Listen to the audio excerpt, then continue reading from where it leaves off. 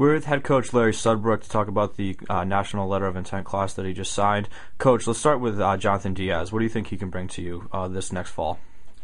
Well, Jonathan's a kid that was also a highly successful football player. He was a quarterback the last few years. This year he moved to a slot back in a wide-out position. He's very athletic, tall, 6'2", 6'3" kid who runs extremely well.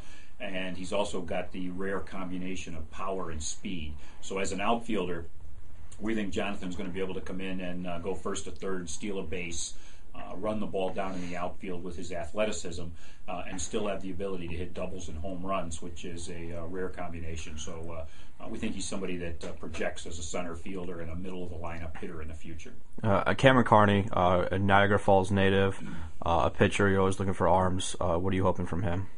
Well, Cam's a guy right now that's a mid-upper 80s guy that we think has a body that is going to get bigger and stronger once he gets on the weight room. So we think he's a guy that eventually will settle into an upper 80s guy, potentially even a low 90s, and he has a good second pitch. So we think he's a guy that eventually should be an Atlantic 10 conference pitcher for us. And then finally, a pair of classmates, actually, Zach Edwards and Nate Shaw. Edwards a right-handed pitcher and Shaw is a shortstop. What are you looking for them? Well, Zach Edwards, one of the things that a lot of scouts will tell you that everyone in the old days, and still to some degree today, they love to draft people by the radar gun.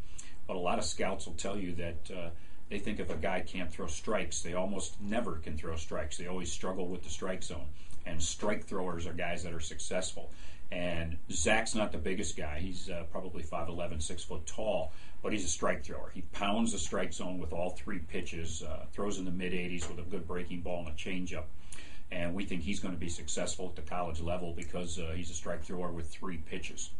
And Nate Shaw is just a very good athlete. I mean, he's been playing on elite travel teams for a long time.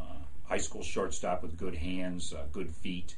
Has some bat speed. So we think he's a guy, as you may or may not be aware of, I mean, the bats this year, they have finally, the NCAA has always threatened to make them like wood.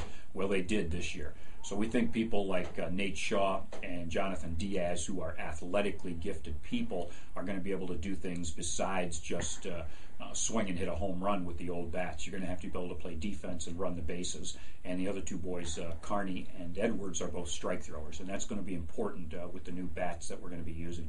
Okay, thanks a lot, Coach.